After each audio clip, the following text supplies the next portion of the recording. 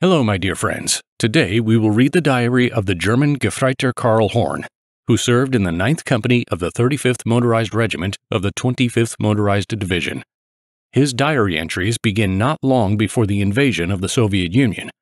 There, he describes heavy forest battles, constant confrontations with Red Army cavalry, and fighting with partisans. As we could see from his entries, he considers the entire population of the Soviet Union as partisans. This text reveals the cruelty of German soldiers towards the local population and captured Soviet soldiers. This attitude towards them caused the uncompromising struggle of the Soviet people against the German invaders. Well, let us now begin. June 8, 1941. Today we're marching for the second time. I expect that our first target will be the Russian border. Within a few days, we'll march through Russia into Iraq. The final preparations are underway. Trudel said goodbye this afternoon. After 8 months in a private apartment, saying goodbye is pretty hard, but the hope of being together once the war is over prevails over everything, especially the parting with Trudel. I'm still lucky to have such a person. June 13th. We are in Poland for 3 days, at Walisów. We'll move on in a few days. Seeing the Polish mob around here is disgusting. Yesterday I was sent to Lublin. I saw a lot of people along the way, in ragged clothes, hanging around idly. 3 men are herding 1 cow in a village. 3 men in a village graze 1 cow as if they had no work, and they are still surprised that they are poorly off. And a nation like that proposes a war to Great Germany. July 13th, 1941. After passing through Zwiehel and Zitomir, we are in Radna for 3 days. Our company is still a guard company. We are far ahead of our 25th Division. Each day we are paid a visit by bombers. Many times you see several of them fall. The fact that the company has not yet had any casualties from bombing is a pure miracle. July 17th. I went swimming at the lake last night with non-commissioned officer Grauer. We rowed in a boat at dusk. Grauer, who was a wonderful singer, added a kind of solemnity to the evening with his voice. Being so far away from your homeland and hearing our German songs in solitude brings such a longing to you. And who else could I miss but Trudel? But the solemnity faded quickly. While we are putting on our clothes, 1 man came running with a shout. "Hurry up! We're moving now! The Russians broke through 8 kilometers away! They are coming at us!" Because we guard the headquarters of the Army Corps, we are unfortunately not getting ready for battle. We are withdrawing about 12 kilometers to the southwest. So I'm on post right now, staying right in front of Kiev and observing for any Russians that may appear. I've been sitting in a magnificent wheat field at dusk for the last 2 hours. My thoughts constantly run about Trudel. July 23rd. Today we are shifted as guard and return again to the battalion. July 27th. The 9th Company is now subordinated directly to the regiment. In conjunction with the tanks, the 9th Company must storm a heavily fortified village which is 8 kilometers away. At 1 p.m., 5 batteries fired on the village. In the meantime, we with our tanks move forward. A 5-hour fight for the village breaks out. We suffered only minor casualties, showing our overwhelming superiority. We and 20 soldiers from the 2nd Platoon wiped out the regimental headquarters, which defended strongly and cunningly. At the same time, I killed the first Russian in close combat. My mortar killed several of them as well. July 30th. The fight is now over. Some had shown themselves on the negative side. The awarding of honors is now underway. Some men, who were truly warriors in the true sense of the word, were left without awards. Still, they found consolation in the fact that the matter was not about awarding, but about the fulfillment of their duty to their homeland. August 1st, 1941.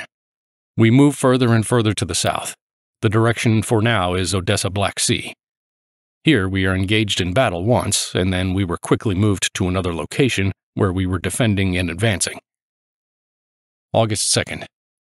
While we were moving forward, July 30th, we came under continuous attack by Russian planes, causing us about 20 men wounded. August 3rd. It rained all night, and we spent the whole night on the vehicles. We neutralized a Russian breakthrough yesterday. August 4th. We are in the Corps Reserve. There is finally a bit of peace again. August 5th. We are on guard duty instead of resting. We went last night to the railroad, where 4 long freight echelons stand. We have to guard them. August 10th. We have been holding the defenses for the 4th day already. There are no Russians, but planes fly over us in large groups. Our fighters might destroy them if only they were here. August 14th. There's no post now. The post car is blown up in the air. The other sacks of post have been destroyed by the Russians. They are now smoking our cigarettes. It's 5 p.m. The captured Russians are up to 50 years old. They are probably the last of Stalin's reservists. If the weather remains as it is, we could push forward unstopped. August 15th. There were letters handed out at the positions last night. There was nothing for me for a long time. It is now 9 o'clock. About 6 kilometers out, we left the positions and went to the vehicles. The Russian planes in considerable numbers raid us, drop bombs, make a circle and drop bombs again. It is not a good thing. It is good that they do not fly low, otherwise the losses could have been far greater. August 17th. The company guards the industrial district of Kryvyi Rog to prevent sabotage. The civilians seem friendly, but very fake. August 19th. Within 24 hours, we have advanced 100 kilometers.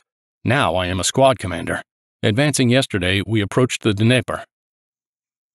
August 22nd. We have been at the Dnieper near Zaporozhye for 4 days.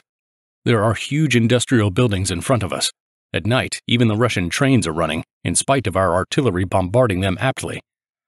The Russians are certainly still trying to get the stuff salvaged. From time to time, the Russian artillery shoots a harassing fire. We observe the operations over the Dnieper day and night. August 25th. The post has finally delivered. There are 4 letters from Trudel alone. Excellent! Now I'm sitting at the trench and reading. The rain is falling. August 29th. The Hungarians shifted us today. We must go on leave for a rest. It is time now, and besides, everyone is pretty much soiled. September 5th, 1941.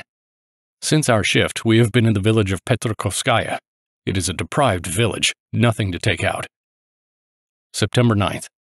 We should be prepared. They say the Russians have crossed the Dnieper.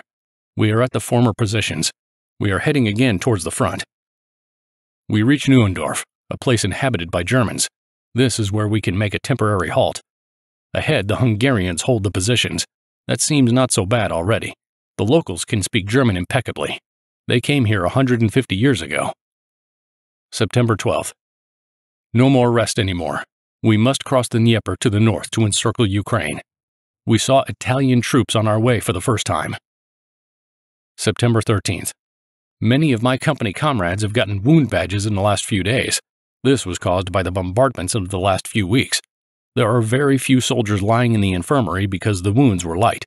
It was, however, good evidence to the company that we had already been under fire. September 20th. We have been on the offensive since the 18th. We sleep very little. During the day, we are on the offensive. At night, we are on guard. This is how all the days have been passing lately. There is no thinking about bathing, letters, receiving post, and things like that.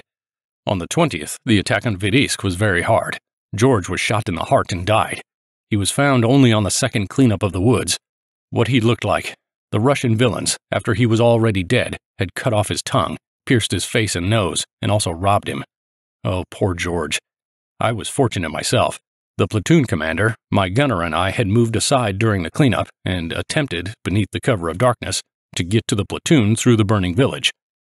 We watched the civilians lock themselves in one house and wondered about why that was so. They mostly go straight to the Germans so that no harm could be done to them. But suddenly the gunner shouted, "Attention! Hand grenade!" and several grenades flew over our heads. It is only by some miracle that nothing bad happened to anyone. September 21st. There was a forest battle again. September 22nd. There was a forest battle. So far, the resistance is insignificant. September 23rd. We stayed at night in a ruined village. The 2nd platoon slept in the same barn with 2 armed Reds. It was only a short time ago that they noticed them, took them out, put them by the pit and executed them. From 12 p.m. to 6 p.m., they cleared the forest of any remaining Russians. There was barely anyone left in the forest. The ones who remained in the steppe thickets, as tall as a man, were all commissars or officers who had fled from Kiev. These ragged men let us approach at a distance of 3 to 5 meters, because it is hard to see them, and start shooting at us. A bullet might suddenly whistle over our heads, and we could sometimes see the gleam of a shot. September 24th. Today is a rest day. Tomorrow we march in the direction of Moscow. We are now completely under Guderian's command, not Kleist's. September 25th. While abandoning the village of Shelnya, we passed by 94 graves of our regiment's dead, an awfully large number of them. They are all buried in one row, alongside the road. George is lying nearby, one of the first ones. The moment I saw his grave, I felt very emotional. That's gone now. September 27th. Our advance has been interrupted. I suppose we ran into strong Russian units. We often get out of the vehicles and beat off Russian attacks. Most of the time, they are cavalrymen. September 28th. The weather's awful. It will be impossible to use the vehicles at all soon. September 30th. It rains all day. We are soaked to the bone and freezing. I'm lying in guard with my squad. All of a sudden, 8 Russian heavy tanks showed up. I don't know if they recognized us or not. I shoot tracer bullets and go back to the position of the company by the shortest way. At night, we sleep in a peasant hut. Yet many of us couldn't sleep since we were on guard duty. The Russian cavalry reconnaissance patrols attempt to enter the village. In the early morning, we abandon it. We withdraw to the battalion. September 31st. We stand in guard again under heavy rain. Our battalion has moved forward 20 kilometers. Meanwhile, we had no heavy weapons. The tanks move in front of us for a long time. Moreover, the enemy artillery fires. The shells burst very close, all around us. We are surrounded. The Reds realize that we are alone. They become more and more brash. We don't get any food either, because our field kitchen is behind the lines, being repaired. We are attached to another company's field kitchen. We have not much bread left. That evening, the cavalry attacks us from all sides. It's dark. All of a sudden, we get an order. The battalion must break through to the regiment. We are unable to take the vehicles with us. They can't move through the mud. We also can't get back to the vehicles to pick up anything we need. So I and my squad make our way back. The company made its way over the mountain into the valley. The Red cavalry fires on us from all sides. Thank God the Russian artillery fired on the battalion, which was far away from us. After a difficult march through the mud, we reached the regiment at 3 a.m. October 1st, 1941. We have nothing to eat today. The other units also lost their field kitchens. We entrench ourselves for defense for a few days. Then another division will replace us. We will leave for Germany. Those 2 battalions from the 119th Motorized Regiment also have to leave for the same reason. They have no more vehicles either. The Red pilots have caused us a lot of problems since yesterday. October 2nd. We have not received our supplies yet. If Trudel would see me in the condition I am in now! About 60 Russians attacked us. The attack is beaten back. At 8 p.m., the 1st Battalion replaced us. We go back until the next day. October 3rd. We are here 3 hours. We have a rest. However, there is no rest. We just heard the command, "Stand by!" We move forward again. Our comrades swear terribly. October 4th. The defense line seems to be a little calmer. At least I could sleep tonight. Trudel is a lovely girl. The parcels arrive one by one. Now I'll have an excellent rest of the night. October 5th. At 2 a.m. this morning, there was an alert. We marched immediately to the position. The Russians broke through on the left and right. They were beaten back again. Next night, we have to be on guard if they come again. A night in an open position. I get a shiver at the mere recollection of it. I feel horribly pathetic. The position is transferred to the swamp. October 8th. We are replaced by cyclists. We're soaked to the skin. The way back is disgusting. The wind is icy. It freezes our ears. Thus, for 2 days, we go to the village of Romney. Then a one-day rest. The thoughts of the homeland are silenced. We ride on bicycles, after our 2 motorized battalions. October 13th. Within 3 days, we pulled ourselves from Romney to Putiva. A real picture of these days would look ridiculous. We go up to our ankles in mud and slush. The way through France was never as hard for me as it is here. It is a day of rest. Our apartment is a peasant hut. There is no provision coming in. There is no letter either. Today, we cook a goose for ourselves, but such conditions. There is mud everywhere, but we got used to that long ago. October 21st. During 3 days, we stay in the village near Sevsk. The division is assembling in the area. The provisions are still not arriving. It is very difficult to carry out. Only the trucks are able to pass through for now. There is no field kitchen for 10 days already. The food situation is as follows. We have 1/3 of a loaf of bread per day for each person. We get raw meat from the company every day. That's all. There is nothing additional to this. Occasionally, we could catch a goose still.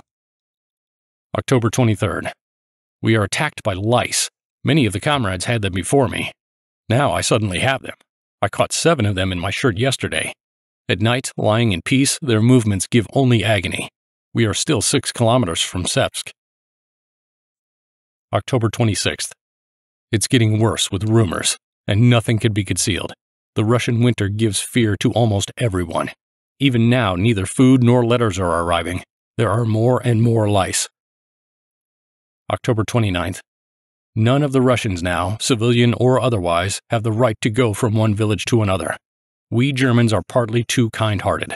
So often on our advance, we saw civilians we could identify at the first glance as soldiers.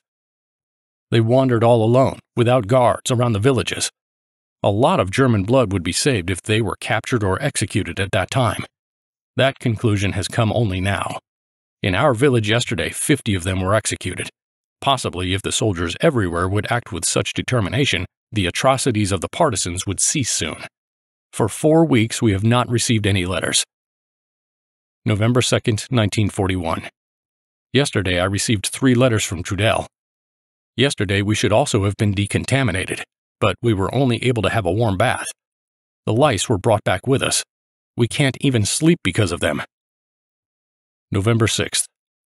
We have covered 25 kilometers, the road to Orel. November 12th. We marched 18 kilometers today.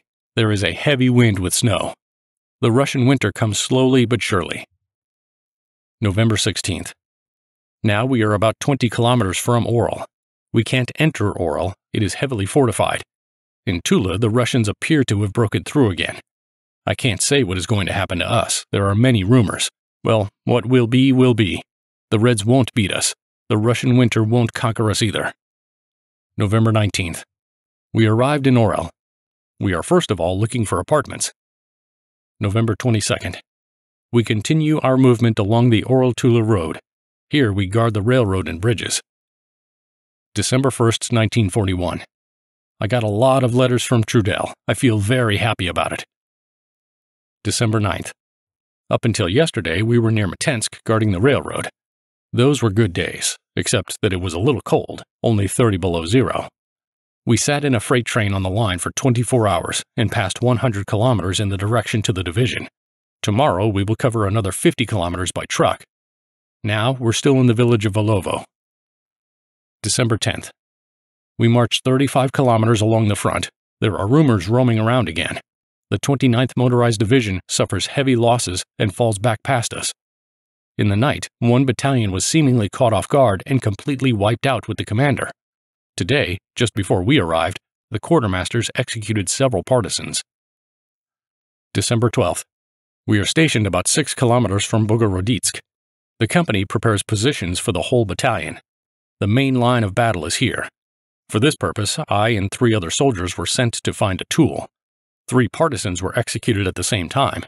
They said that they had been released from prison and were running towards the front with an assignment against us. December 17th. The division moves away from the Don to the main resistance line. The Russians are pushing us strongly. We haven't slept for 4 nights already. We spent the whole night at the position. Many comrades got frostbite on their feet. In daytime, we withdraw or remain at the position. The frost is bad. There are no supplies again for 3 days. On December 14th, the company was in combat guard. The Russians advanced heavily. We had to withdraw. The food and other stuff we had on our sleds was again captured by the Russians. Now we are eating nothing but unpeeled potatoes. December 20th. Only 2 times in 20 days we have received food. I suppose we will be replaced now. January 3rd, 1942. Since Christmas Eve, we have been occupying the defenses on the main line of contact. Now we're not pulling back anymore. The Russians have twice launched an offensive in our section, but unsuccessfully. It's 30 degrees below zero today. These days are awful. We have to build up positions on a daily basis. At night, I lay at least 4 to 6 hours at a position. The worst thing, however, is the combat guard posts. We have to stand every 3 days at night in the freezing cold for 4 hours each time. It was joyless Christmas and New Year's Day. January 8th. This night, when I and my squad were in combat guard on heavily mined ground, my machine gunner stepped on a mine. He was totally cut up by shrapnel and died immediately. It was a heavy loss for the squad. January 10th. We are replaced. We have 10 days of rest. January 14th. The rest is over. We replaced the 10th Motorized Division. January 19th. They expect too much, too much. I, with my squad, stay in a snow pit every other night. All night long, there are no provisions. Sometimes we have nothing to eat for almost a whole day. January 23rd. The temperature is 40 degrees below zero again for a change. It was 43 degrees below zero yesterday. January 29th.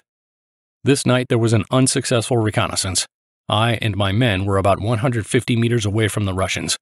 We could hear them. They were digging trenches. All of a sudden the mines began to burst around us. We got 7 wounded. January 31st. A strong wind knocks us off our feet. The paths and roads are covered with snow, so neither provisions nor letters is coming in. February 10th, 1942. Despite the hard days, we have commanders who make our lives even harder. Our platoon commander, newly promoted Lieutenant Vogt, is such a person. Throughout the day and night, he yells at everyone and shouts insults one after another. This is where the diary is interrupted. On January 23, 1942, during a violent battle near the village of Kritsovo, this diary was taken from a killed German soldier. It was sent for translation and research, as it was in such situations. That is all for today. If you enjoyed the video, please like it and support the channel by subscribing. Bye everyone, and see you all again.